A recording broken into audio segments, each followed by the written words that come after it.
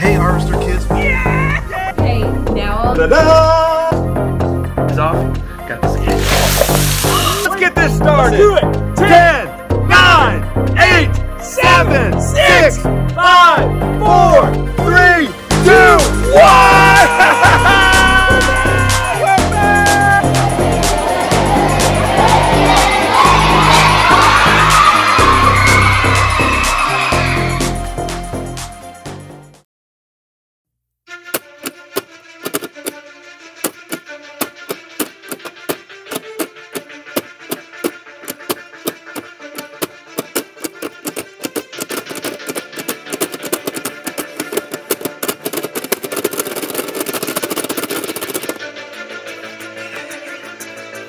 Yes! Yes!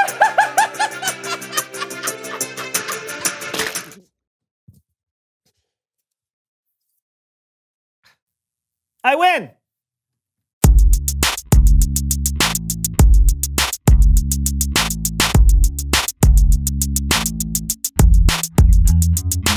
Welcome to the So-and-So Show! I'm Brandon, that's John. You bet I am. And you would not believe how excited I am about today's show. I haven't been this excited since I woke up and realized I have last night's bubblegum in my mouth and it still has flavor. Oh, what was the flavor? Sour apple. You want some? Just tuck it in there in my hard palate. Well, we're excited because we have got a killer show. Yes, we do! Today we are gonna play a game using these! Whoa. Yeah. What are these? What, robot parts. We're building robots today. Awesome. Do you know how to build a robot? No, I don't have the first clue, but I thought we could use a robot expert on the show to help us out. So I made a few calls. Everyone I talked to recommended the same person. She's been building robots for half her life. She's won all kinds of awards. If anyone can help us build a robot, it is her. Well, now I am excited. Who is this robot expert? Let's meet her together, shall we? Please welcome someone who knows stuff!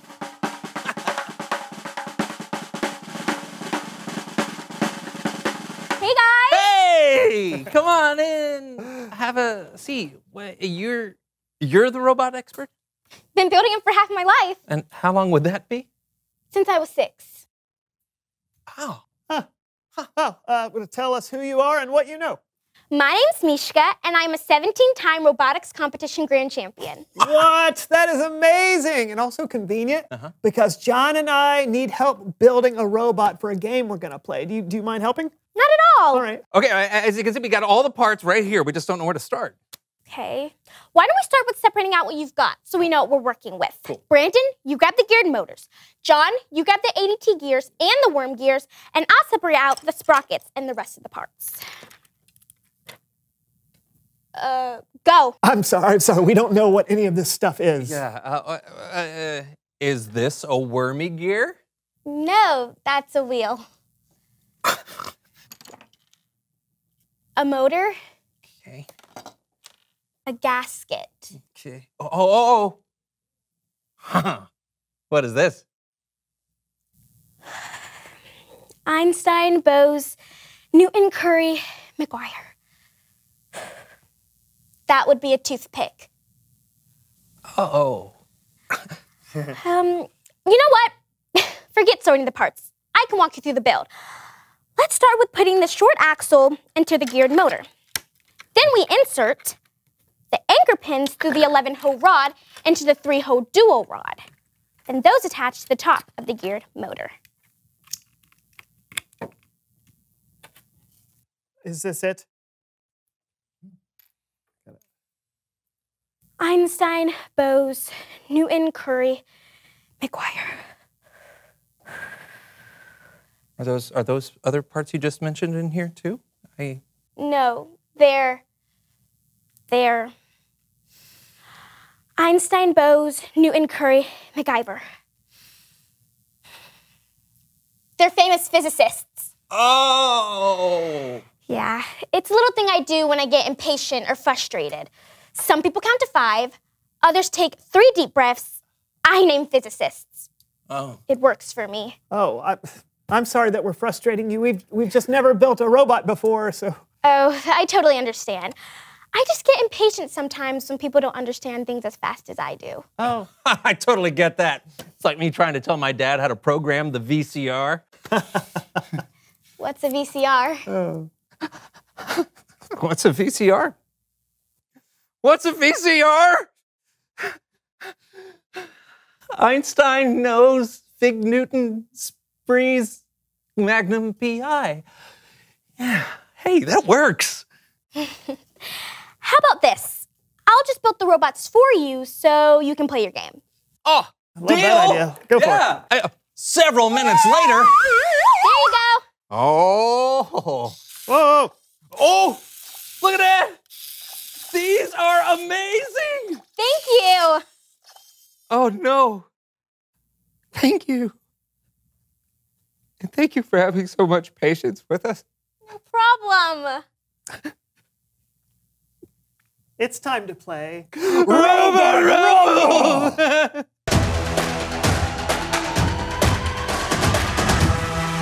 Okay, the rules are simple. Brandon's trying to knock my robot off the desk, and I'm trying to do the same to his robot. Whoever does it wins. You ready? I've never been more ready for Go! anything. Look at that. Look how much bigger. Oh, come on. I gotta use some different tactics here. I'm gonna outbid you. No! Oh, yes! No! Yes! That's no fair. You had a bulldozer thing. Victory lap. Can't turn my wheels. Oh, my hinge fell off. I win. That was awesome. Hey, Brandon. Hey, let's go again. Let's go again. Okay, well, we may need Mishka to help put our robots back together again. It's true. Until then, it's Bible story time with Kellen. Yes!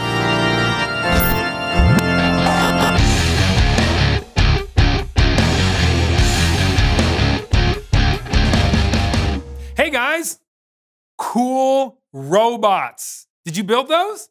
No. Okay. We really didn't have the patience for it, so our friend Mishka built them for us.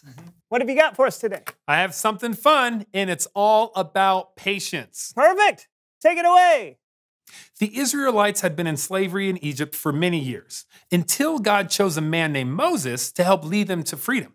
For the first time in their lives, the Israelite people were free, and they were waiting to go to their new home. This story is all about what happened while they waited. For hundreds of years, God's people lived as slaves in Egypt. They cried out to God, and God rescued them.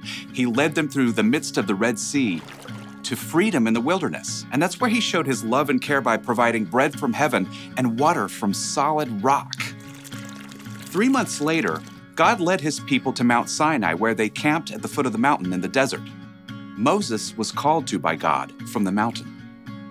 Say to my people, the Israelites, you have seen for yourselves what I did to Egypt. You saw how I carried you on the wings of eagles and brought you to myself. Now obey me completely. If you do, then out of all the nations, you will be my special treasure. Moses shared God's word with the people. We will do everything the Lord has said. God called Moses to meet with him on the mountaintop. Moses spoke to the elders of the Israelites before he left. Wait here until I come back. My brother Aaron and Hur will stay with you. Anyone who has a problem can go to them. Don't sweat it. We got this. No one can come up. The mountain is holy. Noted. I'll see you soon-ish. Have fun storming the mountain. As Moses and his assistant Joshua began to climb the steep slopes, the glory of God settled on Mount Sinai like thick cloud and burning fire. I will give you stone tablets. They contain the law and commandments I have written to teach the people.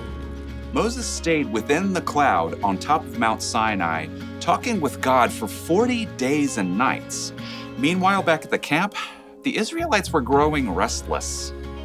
I'm so, over this desert camping thing. That Moses seems kind of unreliable to me.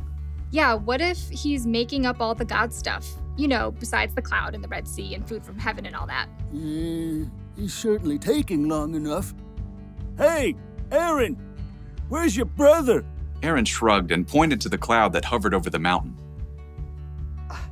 You know as much as I do. We need someone to really take charge. A God we can see, a God who will lead us. Keep talking, bro. Moses may have brought us out of Egypt, but he's just disappeared. Poof. What are you gonna do, Aaron? Aaron was tired of the people's complaining, so he buckled under pressure. Give me all your gold jewelry. Aaron took all the gold the people brought him and melted it down. Then he shaped it into the form of a golden calf. Israel, here is your God who brought you out of Egypt. It's like so shiny. Well, when Aaron saw how excited the people were, he built an altar in front of the calf. Tomorrow will be a feast day. So all the next day, the Israelites brought sacrifices to honor a golden calf made out of their own jewelry. The people ate, drank, and danced wildly in front of the statue. Who wants to walk like an Egyptian? Huh? Not me. We just got out of there. Thanks to this amazing calf. Back on the mountain, in the midst of the cloud, God spoke to Moses. Go down. Your people you brought up out of Egypt have become very sinful. They have turned away from what I commanded. Heartbroken, Moses and Joshua made their way back down the mountain. Moses carried 2 heavy stone tablets covered with the laws God had given. The 2 men stopped in their tracks. Wait, is that the sound of war? It's not the sound of winning or losing. That's singing. Moses and Joshua picked up their pace, scrambling down the mountainside. As they approached the camp, Moses saw the golden calf. Dazzling in the sunlight, the Israelites danced wildly around it. Inconceivable! Moses was so angry, he took the stone tablets and hurled them to the ground. Stop! Stop this at once! The music and dancing stopped. Moses marched right through the crowd, right up to the golden calf. Aaron tried to sheepishly duck away, but Moses spotted him at once. What did these people do to you? How did they make you lead them into such terrible sin? Okay, don't be angry. You know how these people are. They said, make us a god to lead us. And then they gave me their gold jewelry. And I threw it into the fire, and out came this calf. Aaron couldn't look his brother in the eye.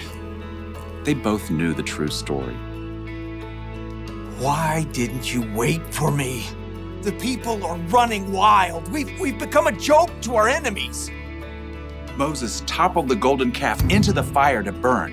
Then he ground the golden calf into a fine powder and scattered it on the water. Drink it, all of you.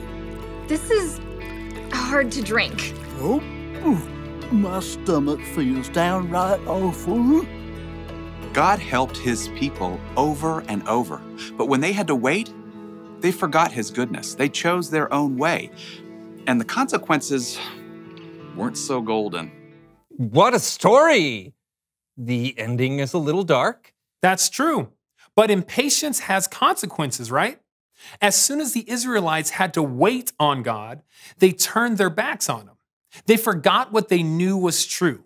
They forgot how God loved them so very much and had rescued them from slavery. They forgot about the miracles and how God had provided for them. You know, I think I forget about what God can do sometimes when I'm impatient. Oh, me too. Hey, we all do. When things are tough and they're taking way too long to get better, it's like we forget everything we know about God. We should be consistently reminding ourselves of how good and how powerful God really is. Wow, good stuff. And thank you, Kellen. You're welcome. I'll see you guys later. No, Kellen's right, you know. Well, that's usually the case. Yeah. Anytime I'm impatient, I'm always thinking, this will never get better. It's going to be this way forever. The microwave will never stop counting down. Just have to change what I think about. I think you're on the right track there, buddy. Reveal the question! What can you think about when it's hard to wait? Oh. Like Mishka today, she thinks about famous physicists when she's feeling impatient. You can also count to 10 or take deep breaths. Oh, you can recite a Bible verse in your head or say it out loud. I like Psalm 27:14. Wait for the Lord, be strong and don't lose hope. Wait for the Lord. What about you? What do you think about when it's hard to wait? Yeah, talk about it together. And we'll see you next time on the So and So Show. Bye! I'm gonna get you.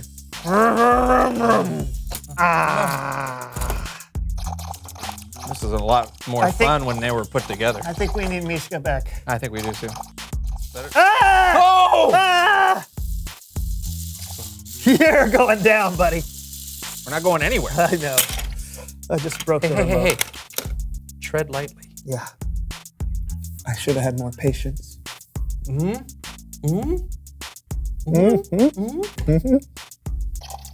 Oh, excuse me.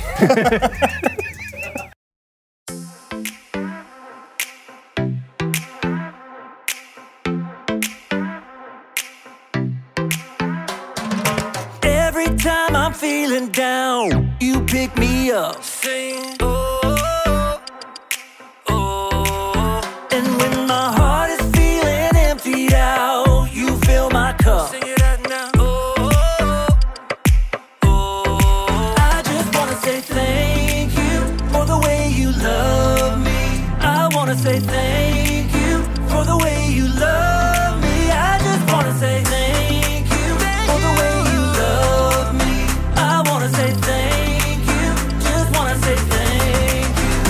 Yeah! T-H-A-N-K-Y-O-U, thank you. Thank you. T-H-A-N-K-Y-O-U, thank you.